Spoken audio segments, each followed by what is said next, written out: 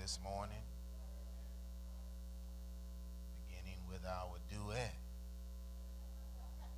Praise the Lord. God for them. Just want to read one verse of scripture out of Psalm 46. God is our refuge and strength, a very present help in time of trouble. Amen. You may be seated. God is our refuge and our strength, and a very present help in trouble. Thank you, ushers. God is, hallelujah, our refuge, and he is our strength. And furthermore, he is a very present help in time of trouble. I want to talk with this subject in mind this morning. Necessary help. Necessary help. Recently, the famed cosmologist Stephen Hawking passed, and there's been renewed interest with respect to his work due to his recent passing. And I was reading an article that spoke of his life, of his teachings, of his beliefs. And as much of a genius as Stephen Hawkins was, he struck me in this, that he said that with all of his learning, with all of his studying with respect to science, he had come to the conclusion that though he could not prove that God did not exist, he was convinced of the fact that God was not needed. That with respect to the universe and the forming of the universe, the sustaining of the universe, that the universe itself is self-sustaining. That though he could not prove that God does not exist, much of his learning, much of his studying, much of his delving into the deep reservoirs of science had come to convince him that God was not needed. And as I read that article, it became clear to me that there is the possibility that one can be both a genius and a fool at the same time.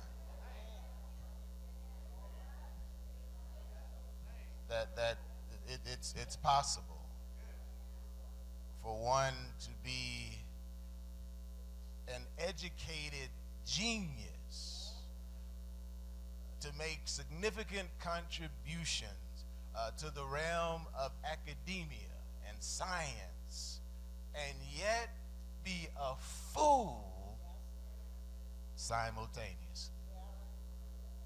And unless he came to a different position. I would submit to you this morning that Stephen Hawkins is Exhibit 1. To have come to the conclusion after all of those years of learning that God is not needed. Brothers and sisters, I don't know about you, but it's almost stating the obvious that in life we need help. In life, brothers and sisters, we need, it's not optional, we need help. Without help in life, we cannot and will not make it. No one can live this life devoid of help, assistance from others. If the doctor, the nurse, perhaps the midwife had not cared for you at birth, if your mother had not nursed you, you would not be here today. We need help. If the laborers had not laid the rebar and the concrete that we traveled down to get here this morning, we would not have made it as easily in our automobiles as we would have. We would not have made it here as easily. We all need help from somewhere from time to time. None of us, brothers and sisters, are self-sufficient. And it makes a difference from whence your help comes. It makes a difference where your help comes from. Many of us know the hurt and the heartache of trusting in the wrong thing, trusting in the wrong person to provide us help. Many of us know what it is to have gone to friends and loved ones only to have them turn away, unable to help us. Many of us know what it is, brothers and sisters, to look in our bank accounts, thinking that the money is there, only to discover that we have insufficient funds. Life, my brothers and sisters, is filled with obstacles, filled with high mountains, filled with deep valleys and heavy burdens that are too weighty for any of us to bear alone. It's imperative in life, it is needed help that we must find, that we must discover, and we have that needed help in God and God alone. As much as Mama loves you, she can't always provide you with the help that you need. As much as Daddy loves you, he can't always be there to provide you the help that you need. Grandmama, granddaddy, they can't be there at all times to provide you the help that you need. Oh, but this God of ours, this God of ours, brothers and sisters, the Bible says that God is our refuge, and he is our strength, very present help in time of trouble. There are some folk who run away from you when they know you're in trouble.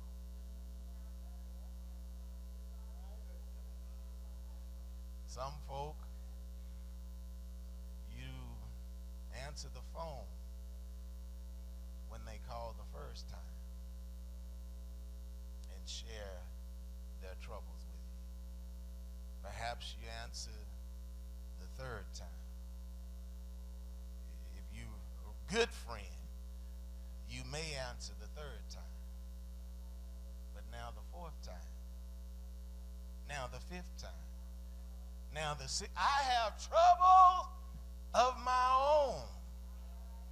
And I can't deal with all of your problems and mine too. But this God of ours, he is our refuge. He is our strength. And he is a very present help. Hallelujah. In time of trouble. You can call on God and he never tires. He always answers the phone. He never blocks your number. Hallelujah. He doesn't send you to the voicemail. Anytime you call him, he picks up and he answers, and he wants to know all about your trouble. He wants to know all about your problems. He wants to know all about your pain. He's a very present help in time of trouble. The Bible says that God, he is our refuge. And that is to say, brothers and sisters, that God is a sound shelter. That God is a shelter in which you can trust and depend. This psalmist helps us to appreciate that in life we need protection. That life, brothers and sisters, is filled with all kinds of problems and difficulties that seek to weigh us down and indeed would take us out, but for God. The doctor gives you a negative report. You need a shelter in which you can hide. Satan constantly dogging your footsteps. You need a shelter in which you can hide. When you have more bills at the end of the month than you do money, you don't know how you're going to make ends meet. You need a shelter in which you can hide. When children go wayward and they are determined to have life live their own way, and all you can do now is get on your knees and pray for them. You need a shelter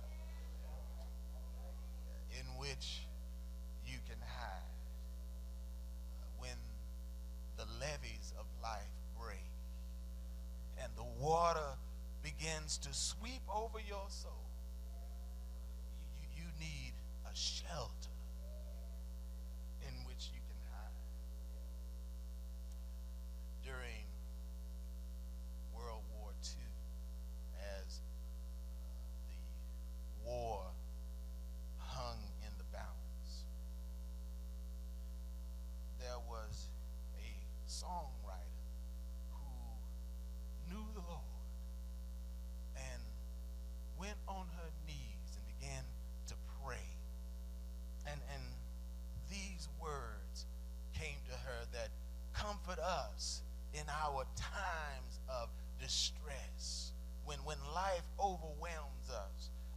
she wrote, in times like these, you need a Savior. Did you hear that? In times like these, you need an anchor. And so be very sure that your anchor grips and holds the solid rock. Brothers and sisters, when you look at the times in which we live, you need a Savior. When you look at what's going on in Washington, D.C., you need an anchor. You can't trust what's going on in Washington. You can't trust in what's going on in these various municipalities. You have to have your trust. Your anchor must be hooked and tied into Jesus. Be very sure that your anchor holds and grips the solid rock. This psalmist, he helps us to appreciate why God is such a sound shelter in which we can hide. He calls upon him in this passage of Scripture. He identifies God first as Elohim. And he helps us to understand and know that God is a sound shelter because he is the God of all power. Elohim. He is the almighty God. He is the God, brothers and sisters, who created both the heaven and the earth. Despite what Stephen Hawking thinks, God in the beginning created the heaven and the earth. And he created it with the power of his word. And that same God, Elohim, through the agency of his Son, now sustains the world and all that are therein. He is a sound refuge because he creates by the power of his word. By his word, he said, let there be, and light came dancing forward. By his word, he said, let there be, and the waters separated from the earth. By his word, God made everything that is. By his word. By the power of his word, my brothers and sisters. And this same God, he is our refuge. And so what that should say to you is that no matter what comes against you, run to God. Run to Jesus, and you will find safety there. If your supervisor is giving you problems on the job, some of us in here know all you got to do is run to Jesus and hide in him. And he knows how to handle who's trying to handle you. If you're having trouble in your marriage, there's somebody in here who can testify. All you got to do is run to Jesus. Put it in his hands. Don't you try to handle it. Just go hide in the shelter. Hide under his wings, and he will shelter you. He will hold you, and he will touch what you can't handle.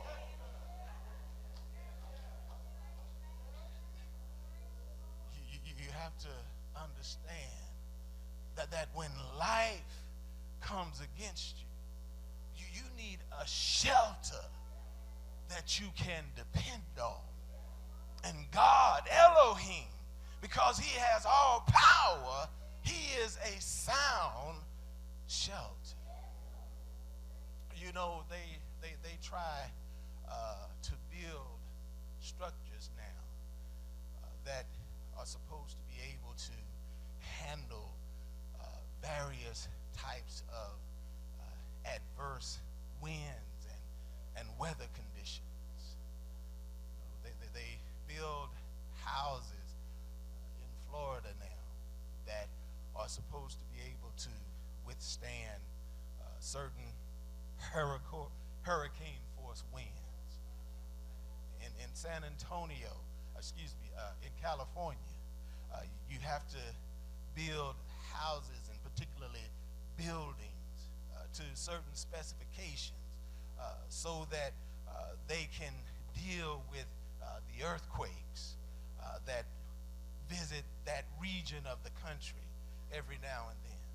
But at best, brothers and sisters, we can build houses that can withstand hurricane force winds up to a certain mile an hour. And then even that structure will fall. At best, out in California, they can do everything they can to build high rises so that they may have a little sway to them, but not buckle and fall if an earthquake hits the city. But you let the magnitude of that earthquake be large enough. You let the epicenter of that earthquake hit directly underneath the foundation. And I would almost guarantee you that no matter how structurally sound the building is, it's still gonna fall, because whatever man makes is not a sound shelter. But if you put your trust in the Lord, if you hide yourself in him, when the hurricane winds of life assail, he will hold you. When life begins to rock and reel beneath your feet, he will keep you from falling. He's a sound shelter in which we can hide. Not only does it show that a sound shelter, but it also talks about how he is our sustaining strength, that he is our refuge, and he is our strength. Brothers and sisters, when we're too weak, that's when God is strong. When life becomes too difficult, when life becomes too heavy, too much to bear, that's when God is there to provide us with his strength, enabling us to keep on going, enabling us to keep believing, enabling us to journey a little further up the road. I thought about this, and when you go to work out at the gym, from time to time, you're going to need a spotter, because if you're going to build your muscles, you have to challenge your muscles with weights that are a little beyond your comfort level. And so you put weights on the bars and you begin to lift. But if you want to grow, you have to lift to the point of exhaustion, where your muscles just can't lift anymore. And that's why you have to have a spotter, because as you lift under the weights, the spotter is overhead, and he looks down and he observes you to make sure that you're still able to handle the weight. you lift those weights up, the spotter is looking down on you. And he continues to observe to see if there's any strain, to see if at any moment I might need to step in. Has she gotten to the point of exhaustion yet? Has she reached the point where she just can't handle the weight anymore? Has she done everything that she's able to do? And I want to make sure that I step in at the right time so that she pushes herself, or he pushes himself to the point of exhaustion. But when he gets to the point where he can't lift anymore, before she injures herself, before he injures himself, the spotter will step in. And he will grab the weights. And sometimes instead of just removing the weight, the spotter will just hold on to the weight. And he will lift the weight up and down with you simultaneously. I'm just trying to get you to see this morning that in God we have a divine spotter. Sometimes life gets too heavy. Sometimes life gets too rough. But when you get to the end of your strength, that's when God will step in. He'll put his hands on the weight and he will lift the weights with you simultaneously, helping you to get stronger, helping your praise to get louder, helping your hallelujahs to get holier. He'll just lift the weight with you. And when you get too tired, he will take the weight aside so that you can rise up and tell him, thank you. Thank you. Thank you for being my divine spotter. When life gets too rough, I need a spotter. When life gets too tough, I need a spotter. Thank you, God, for being my spotter. Last night, I needed a spotter. Right now, I need a spotter. Tomorrow, I need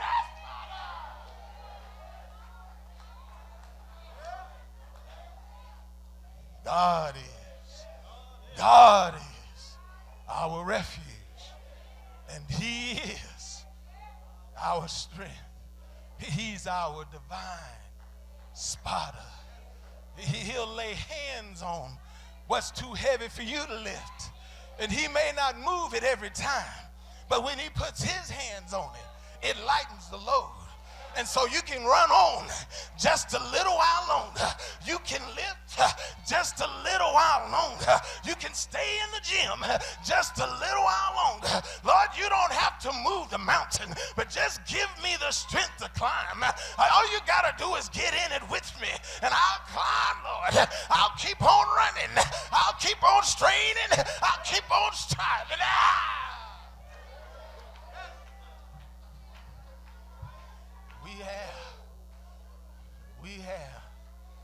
We have a divine spotter. The Lord is our refuge, and he is our strength. But he's a present help in time of trouble. We have his perpetual presence in time of trouble. Have you ever been in trouble? Have you ever needed someone to help you? Have you ever been in trouble? Have you ever had to call on the Lord? Have you ever been in trouble? Have you ever had to lift up the name of Jesus in your time of trouble?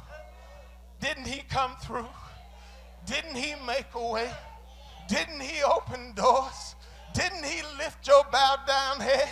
Didn't he wipe your tears? He's a very present help in time of trouble. I don't care when you call on him, morning, noon, or night, he will answer. He's a very present help in time of trouble.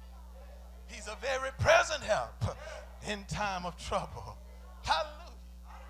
He's a very present help in time of trouble. I love the image of that particular part of the passage, because that word trouble in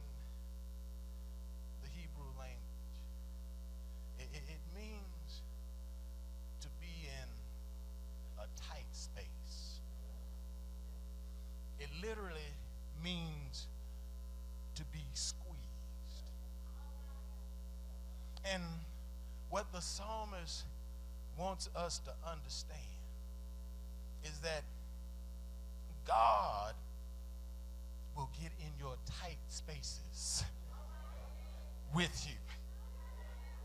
What the psalmist would have us appreciate is that when life is squeezing the life out of you, God will get in that tight space and he will breathe new life in you.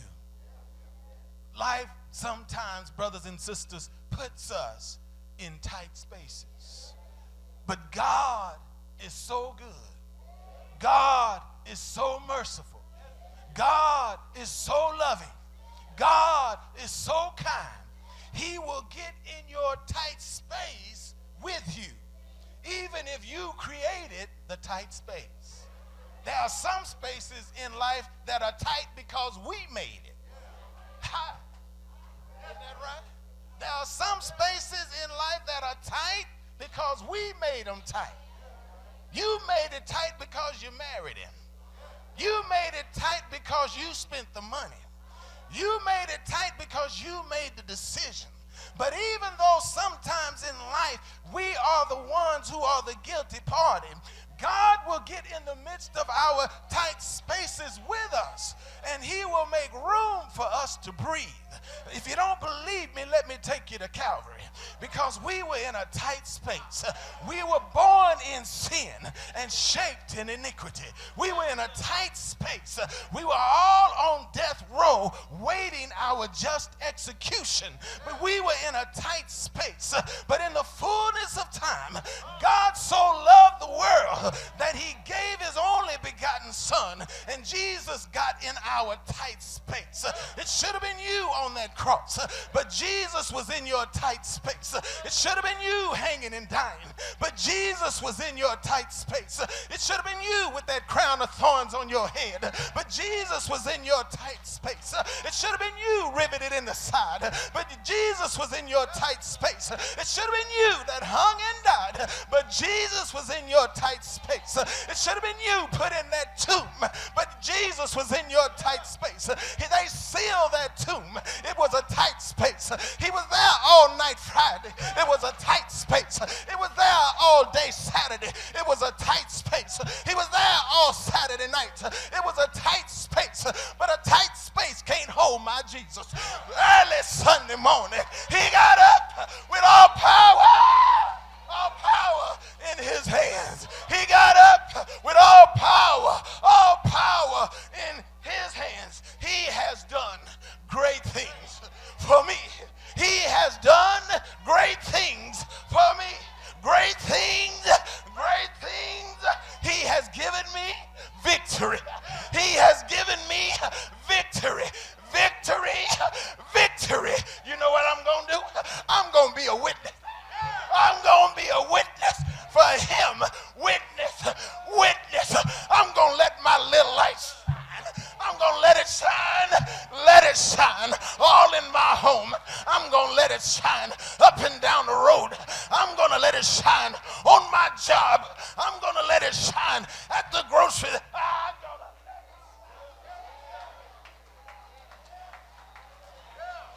I'm going to let it shine everywhere I go.